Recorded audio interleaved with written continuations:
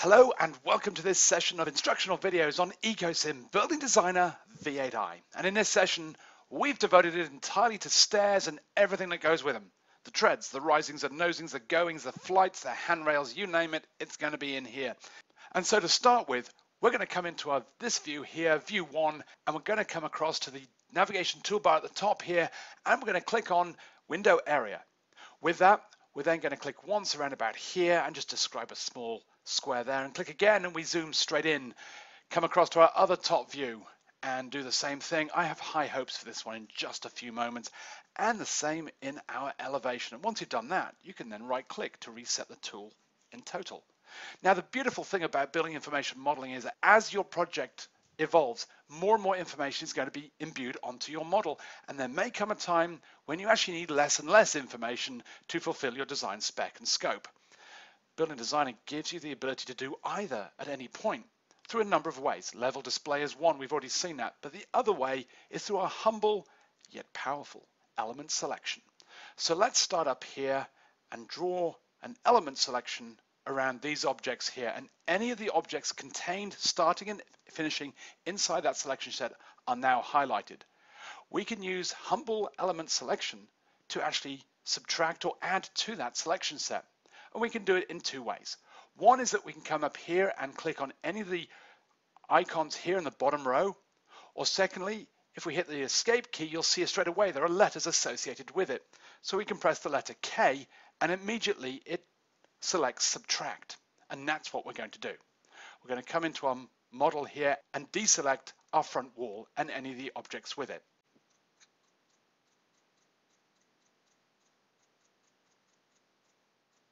It's as simple as that. And now that we've done that, if we press the H key, we go back in our element selection. We can come and just right click over any of the objects here and say isolate. And immediately all active views immediately have everything other than a selection set suppressed for the time being. Just click once more in any view and we come back to our construction objects that they were originally modeled in. Now let's come and do something interesting here, because these are independently driven views. So I'm going to come in here and apply a display set, which I'm going to choose illustration default. And with that, I'm going to rotate that to an isometric. The next one down, this elevation view, I'm going to have transparency on. Again, just default. Now I have three views, three independent ways of rendering and looking at them, but in this view, I need to have a bit more information to help me out. So I'm going to come up here to View Attributes, or press Control B and unselect or unhighlight display set. And when I do that, in just this view, you can see I have all of my information brought back to me at my fingertips. So now let's go on and make and place some staircases. Come to our task-based interface, to our architectural design tab, 10 rows down, first icon in, place stair.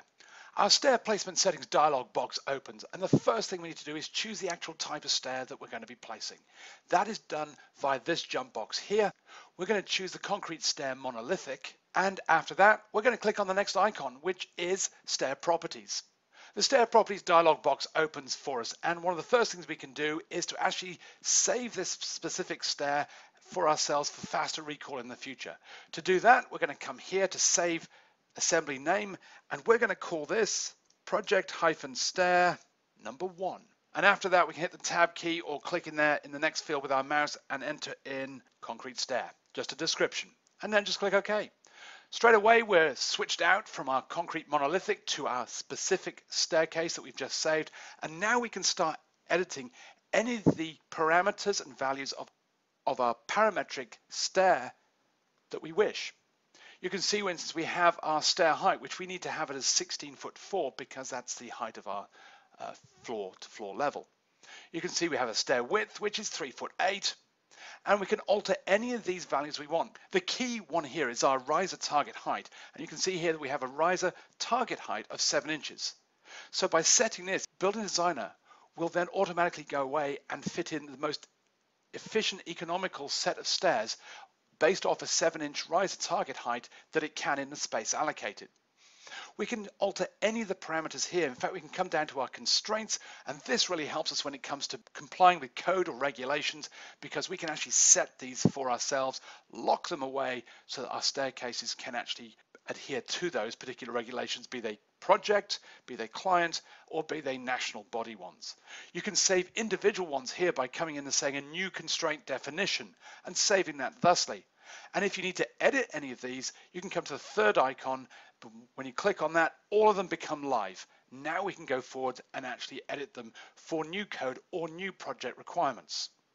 Moving on from there, we have the ability to look at treads, risers, stringers, landings, and also the annotation. How much information is going to be displayed for and in our model at any one time? You can see that we have the ability to display the up label and everything down here, including our break line, which we can choose in our jump box here from either straight or slanted.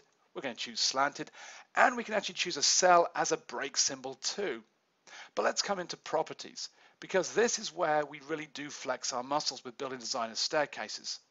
You can see that we have a fire exit. Is this true or false?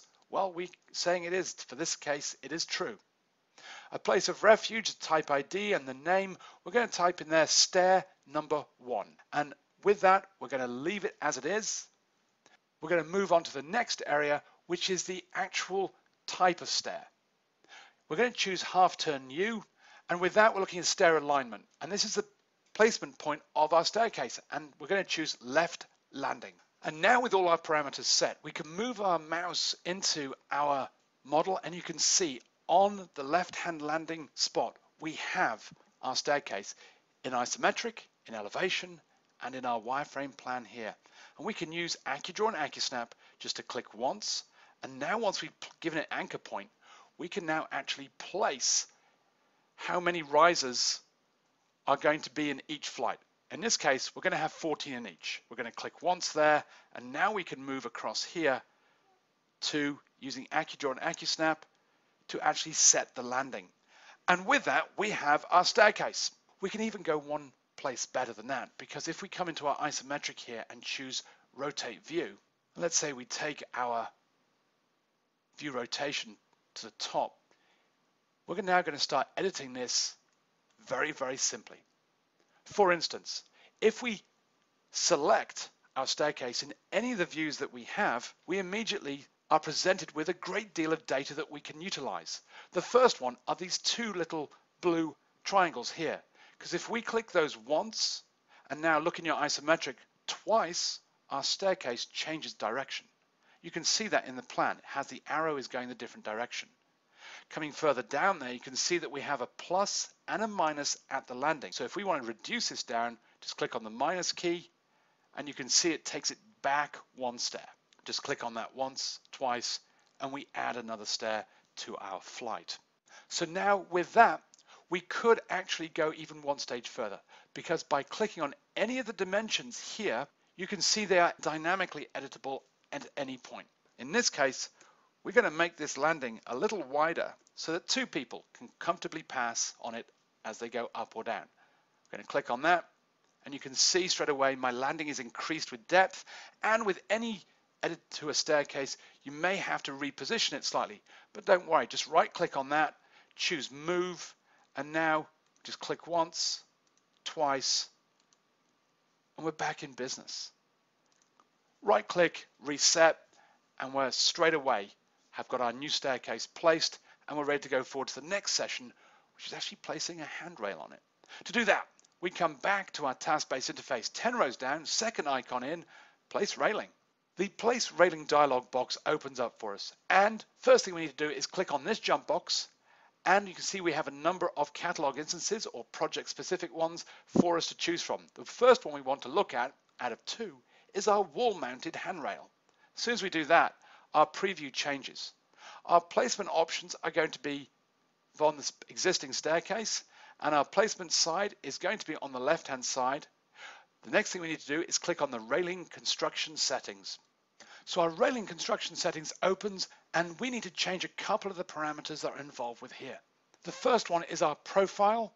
I'm going to come across here to the side offset dialog box here, click twice in there, and just say we want to actually beef this up to 1.5 inches. We're going to click on our ends tab here, and inside here also, we're going to bump this up to 1.5 inches as well. With that, we click OK. Now all we need to do is come and click at the bottom left-hand side of our staircase. Building Designer goes away and places that handrail for us, mapping it entirely around the landing and up the next flight of stairs. But we can go one step further. So we're going to click on the jump box and choose railing with handrail. We get a brand new preview. We're going to choose the same placement method. We're going to change the placement side to right. And with that, we're going to click on our staircase. Building Designer now places that handrail and maps it around the inner part of our flight of stairs. But there are different ways and other ways to place handrails, etc. in Building Designer. To do that, first off, we need to perhaps delete our inside handrail and come back to our task-based interface to the 10th row down, third icon in, extract the railing placement line from a stair or railing. Once we do that, if we come up here to our attributes and change the color of this and perhaps the weight also to give it a bit more punch, give it a good indicative, we're going to click on the right side of our staircase again. You can see that if we zoom in to our elevation here, it's going across the entire nosings of the actual staircase. And if we come into our staircase here, one last other thing we need to make sure of, if we just zoom out a bit here and then pan up to the top of our staircase, we may need to rotate this a little bit. Our railing will not stop exactly at the top here. We need to actually carry over. To do that, we're going to use something called Smart Line, and that's over in your task-based interface here. And what we're going to do now is that we're going to make sure that AccuSnap is selecting that, and AccuDraw is going to help us with that. And we're going to take that here, click at the inside edge of that tread there, and then moving across, we're going to move our line tangential and hit our Enter key. This uses a smart lock. We can now throw down a construction line to our bottom line to make sure they're in line with each other. Once we do that, we can right click and we're next to go. The last thing we need to do is to actually chain them together so that there is not two distinct lines but one. Come back to your task-based interface, come to the drop element dialog box, and you click and hold on it and choose Create Complex Chain. Once that dialog box is open, make sure your method is automatic, you have simplified geometry selected, and all we need to do now is click once on our smart line, click again to make sure it includes the profile, and click once more and accept. Now if we look at it, it is all one particular profile. Now there's one other thing we have to do here. That's to place another smart line, and in this case we're going to change the line style. Going to come across to a dash dot line here because we're going to choose from here. And from that, we're going to pan up a little bit. Right click, press the S key, let the AccuDraw compass swivel for you. And now you can click once and reset because we're going to come back into our modified dialog box here in our task-based interface called Trim to Intersection. With that, let's just come out of here just a little bit more. And we're going to select the profile. We're going to select this dashed dot line here, and you can see straight away the Building Designer immediately forms the actual intersection between them, so we know that everything is lined up. And with that, we can now go and place our railing. We can select that dashed and dotted line now, and we can just delete it because we're sure that both the upper and the lower ones are correct in their placement. So in our task-based interface, 10 rows down, 2 icons in, place handrail. The Place Handrail dialog box opens. We're going to choose Railing with a Handrail. We're going to look at our preview, our placement options. We're going to place method is via profile.